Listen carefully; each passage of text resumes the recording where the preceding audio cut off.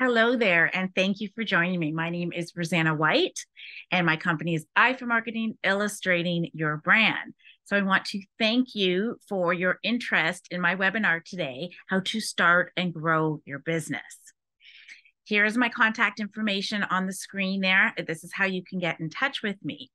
So what we're going to do today is we are going to let me just go to our next slide.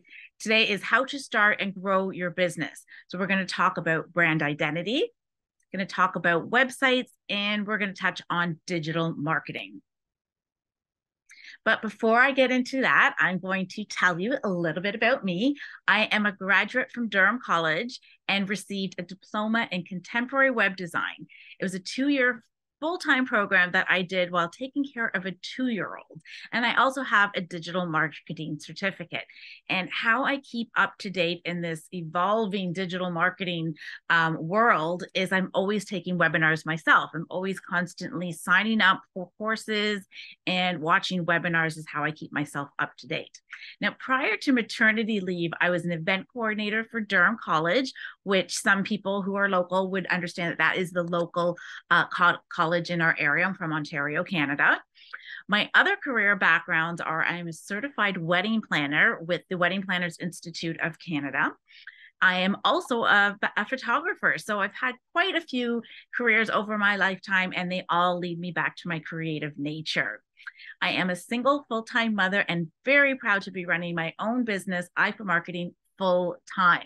And what I want my clients to know is that I'm here for them as their number one support system. So I am no stranger to the many challenges and obstacles that come with being an entrepreneur. And so I know that getting started can be one of the hardest things to do. And I want to be able to help people overcome their fears and doubts that they may have.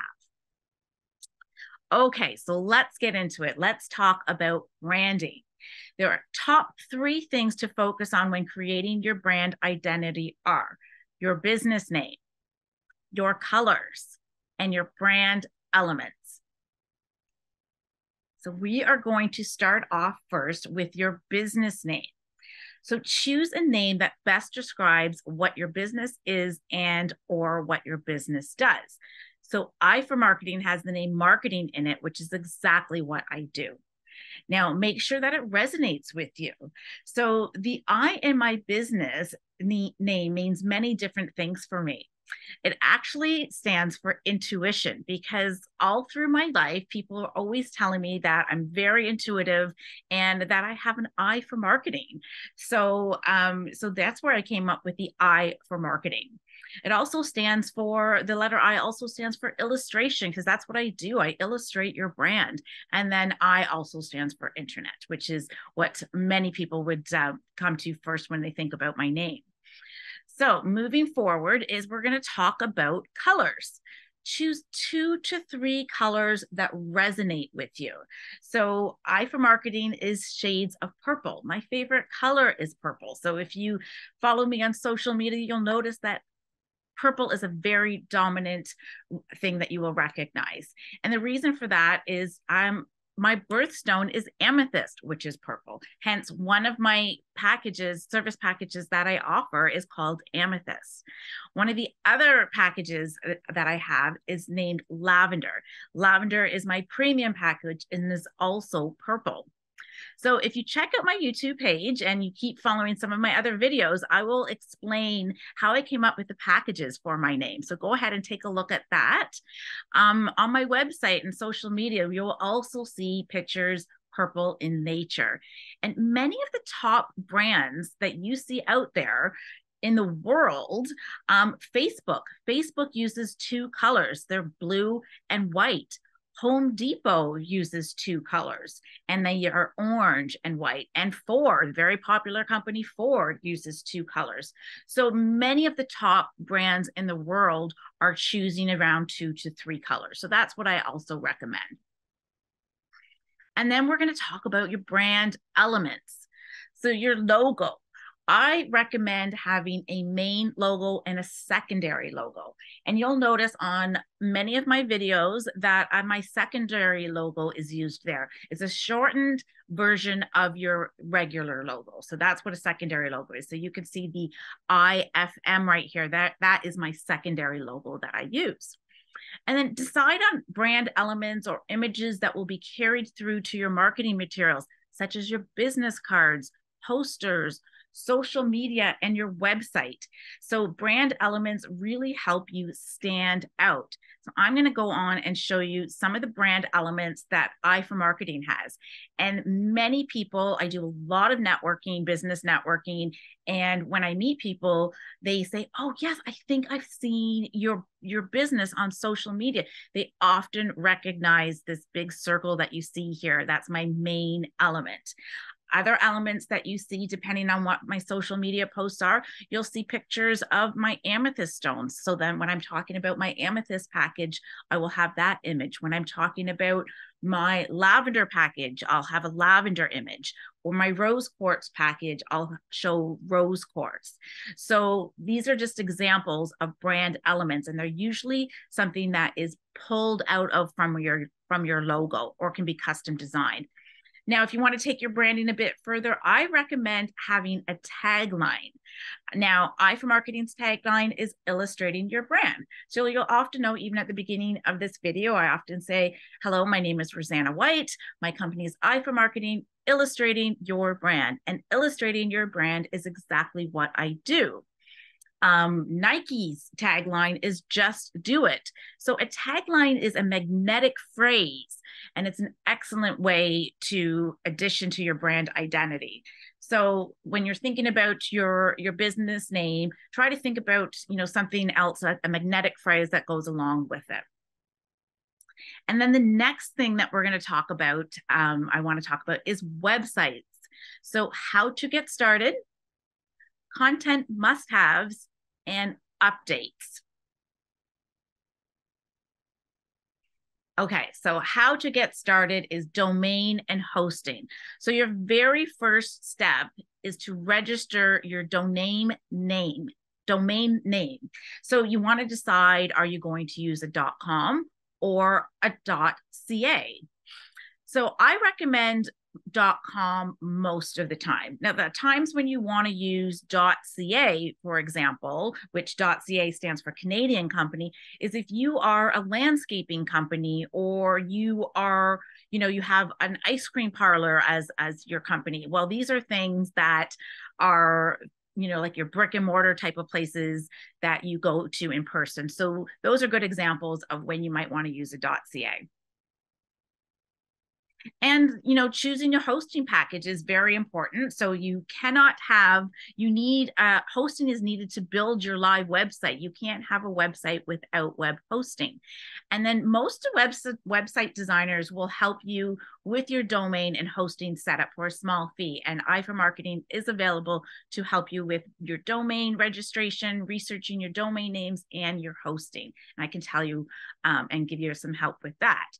Now, when it comes to domain and hosting, there are so many companies out there that you can host with and have your domain with. Now, I will say that I highly recommend SiteGround. Full disclosure, I will share that I am an affiliate marketer for SiteGround. So if you do use my referral link, I do receive a small commission for that. And the reason why I became an affiliate marketer for SiteGround is because over the many years that I have been doing my own websites, over 15 years now, I have used so many different hosting companies. I've used, GoDaddy, I've used Fat Cow, I've used .easy. There's so many companies to choose from, and how you choose them is up to you. So you need to do your research. I can say that I've done my research. I've used other ones over the years, and for using SiteGround for the past few years now, I can say confidently that I highly do recommend SiteGround. So some of the things that you want to look for is when you're looking for your hosting company, there are some things you need to focus on. You want to make sure that their packages in your hosting includes SSL, secure sockets layer. So this is an encrypted link between the server and a client. Other things that you want to look for in your hosting package are you want to make sure you get a hosting package that offers daily backups. I cannot stress how important it is to have a backup of your website and have it in more than one place. So your backup can be through a plugin or through your website. And you want to also make sure that they have an FTP client available. Now, you want to make sure that they have your web hosting has strong security features. You know, with SiteGround, they have an additional security feature that you can have, and I recommend adding Site Scanner. This is a specific feature that scans your site for malware. And I can't tell you how many times I often get clients who will, who aren't even my clients, will reach out to me and say they need help.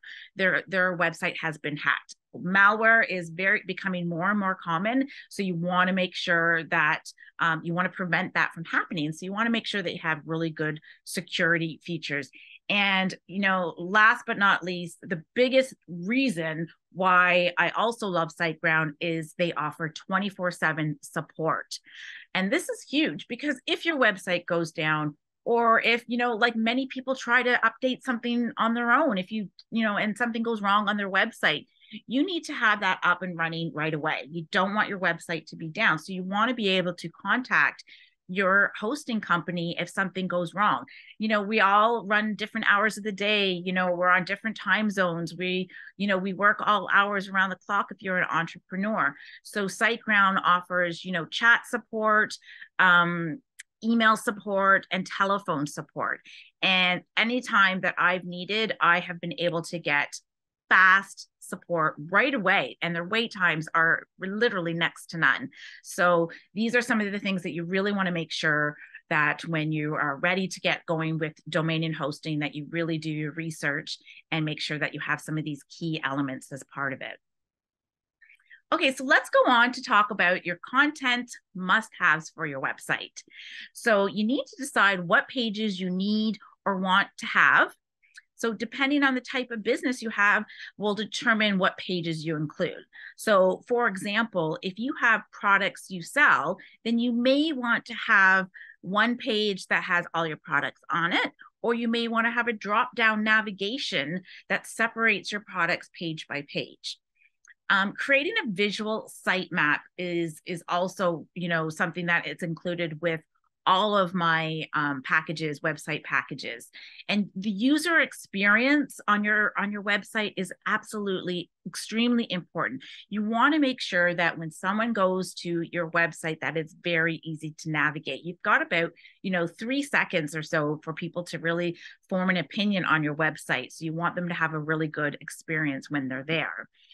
And when I work with my clients, I do create a visual sitemap. So I'm going to just show you an example of a sitemap. So here's an example of something that I would create for somebody who hires me to design their website. So one of the things we're going to talk about when you meet with me is we talk about, what pages, and seeing something visually really helps you kind of visualize your website and how it is. So that's what the website sitemap is for. This is a visual sitemap, and it's included with all of our pages, and it really helps to understand the flow of your website. So your content must-haves. Okay, so will you have a blog on every page? A call to action form on every page? Do you want to sell products on your website? Testimonials, a photo gallery, an about page? These are all things to think about when you are looking to have your website built.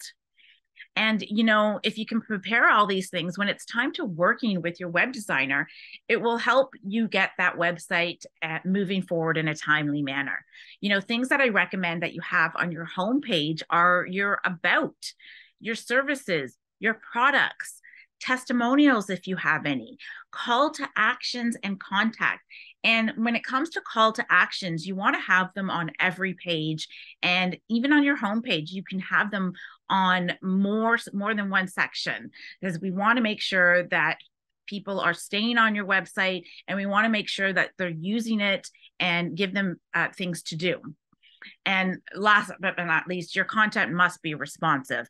And what I mean by that is it's got to be able to view on all of the platforms, because nowadays we've got our phones, we've got our tablets, we've got our MacBooks, we've got your desktops.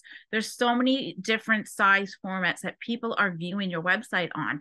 So you want to make sure that each of your pages on your website view well on each of these different devices that people are going to be going to your website for. And website updates. Website updates are so important. You want to make sure that you update your about.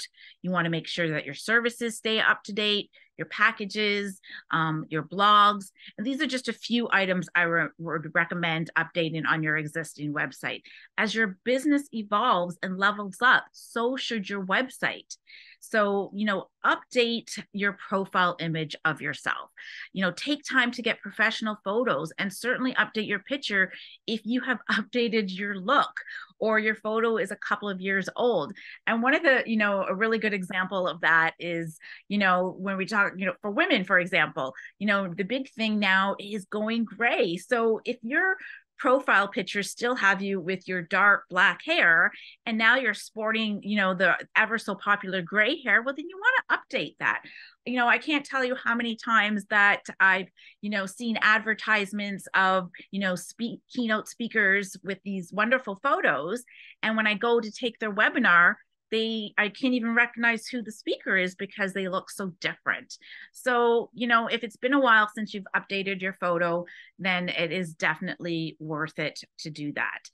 Now, when you update your website, it improves your search engine rankings, and I would recommend updating your website at least a couple of times a year, making sure that it's up to date. Google and search engines, reward you for updating, and they help bring your page up further in your SEO. So you want to make sure that you're doing regular updates.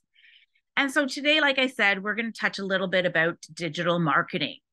So right here in front, you'll see a list of some popular digital marketing for ways of digital marketing. So one of the most popular is social media and posting regularly. Now, if you decide you're going to go on social media, and posting regularly really is important, but I also want to say that if you're not somebody that can stay consistent posting regularly, if you can't commit to 3 or 4 posts a week on a regular basis, then don't start it. So many times what happens is people will hire somebody to do their social media. They'll be so excellent at, doing it regularly, and it takes time to grow. So the algorithm sees that you're posting regularly and rewards you. However, if you stop posting regularly, like you've stopped hiring somebody to do that, well, now the algorithm penalizes you in a way, so to speak, because now that you spend all that time doing it regularly and you're not doing it anymore, now your posts are going to show up less on people's social media. So you want to make sure that you are staying consistent with your social media. Whatever it is that you decide to do, just be consistent. Email marketing is extremely popular, and email marketing is providing value to your consumers, and over time that audience converts into customers. So email marketing is a really great way for people to get to know you. People do business with who they know, like, and trust. So email marketing is something easy to adapt to.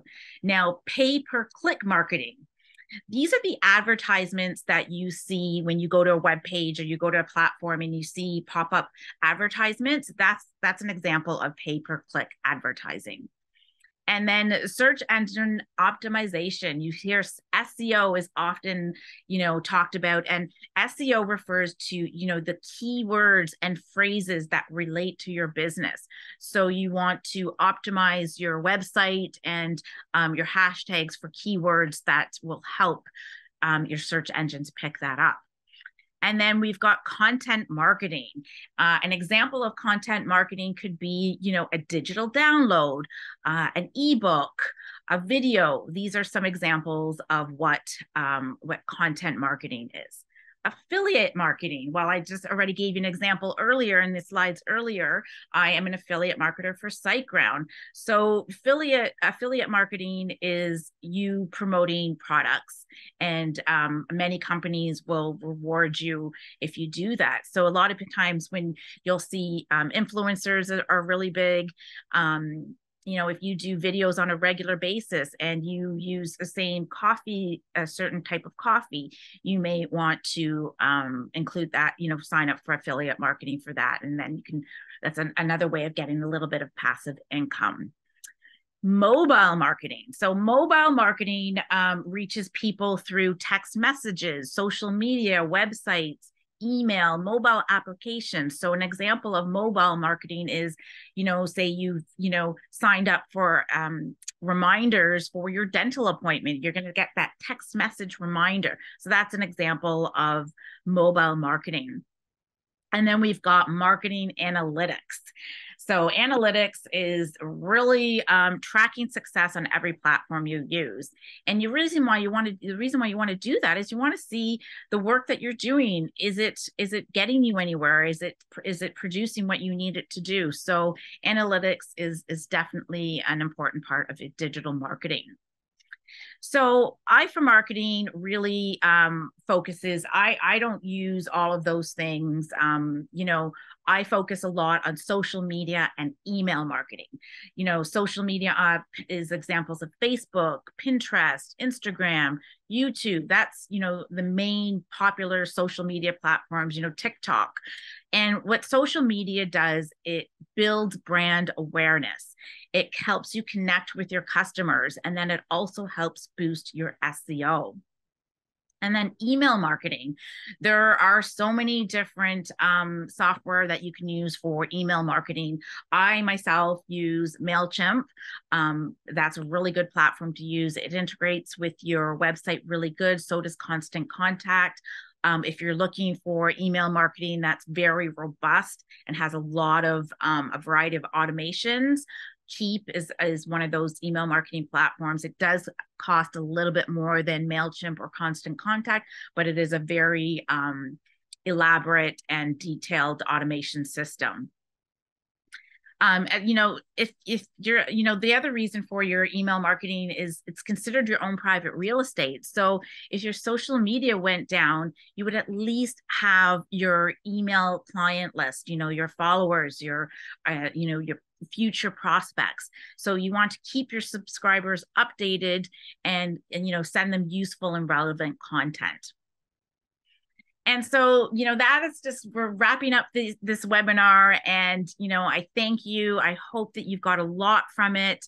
I always like to share one of my favorite quotes is I want to leave you with here today is there is a powerful driving force inside every human being that once unleashed can make any vision, dream, or desire a reality. So I thank you so much for watching my video. If you like this, definitely subscribe to my channel.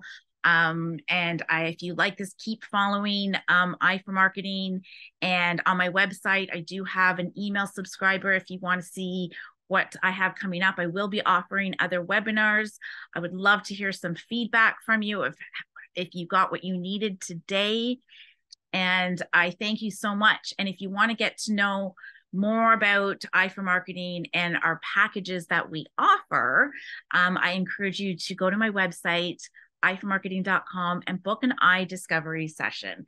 This is a free, no obligation quick Zoom meeting that we can do one-to-one, talk about what your, your branding needs are, what your website needs are, and take it from there and see what we can do to help you level up and grow your business.